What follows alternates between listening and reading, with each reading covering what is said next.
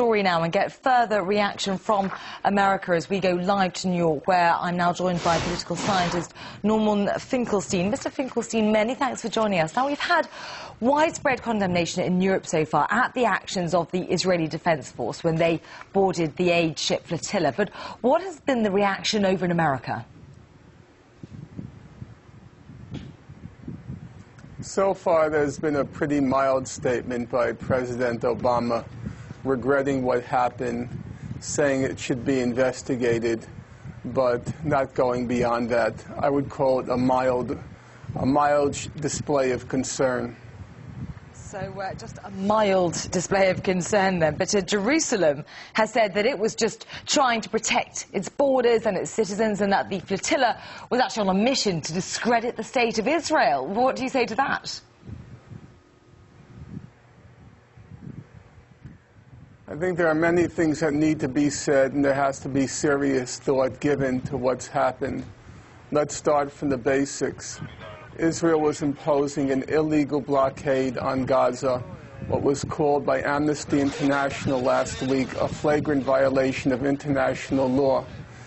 The United Nations Committee of Elders, people like Nelson Mandela, Desmond Tutu, they just distributed a statement today in which they called the blockade of Gaza one of the worst human rights violations in the world today.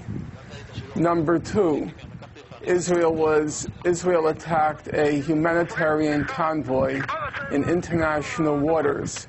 They used armed commandos to attack an international, or I should say a humanitarian convoy in international waters.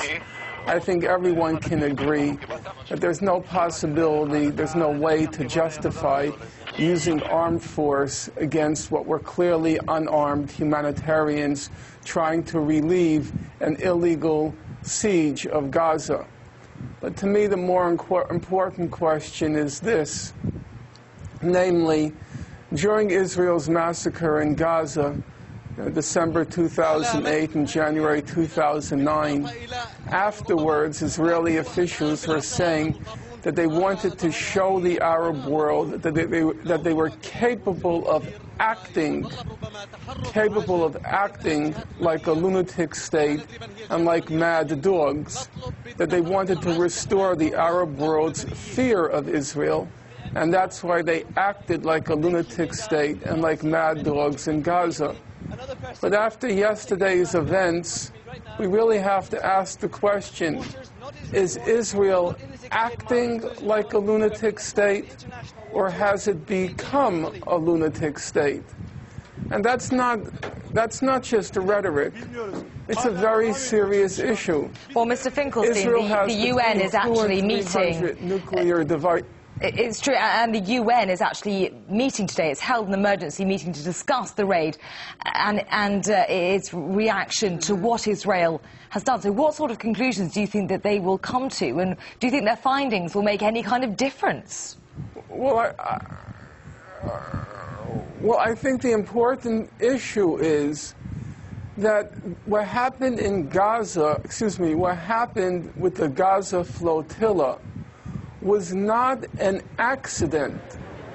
You have to remember that the Israeli cabinet met for fully a week. All the cabinet ministers discussed and deliberated how they would handle the flotilla. There were numerous reports in the Israeli press, numerous suggestions, numerous recommendations about what to do. At the end of the day, they decided on a nighttime armed commando raid on a humanitarian convoy. Israel is now a lunatic state. It's a lunatic state with between 200 and 300 nuclear devices. It is threatening war daily against Iran and against the Hezbollah in Lebanon. Hezbollah in Lebanon has already stated on several occasions that if Israel attacks, it will retaliate in kind. Things are getting out of control. We have to ask ourselves a simple, basic, fundamental question. Can a lunatic state like Israel be trusted with 200 to 300 nuclear devices when it is now threatening its neighbors, Iran and Lebanon, with an attack.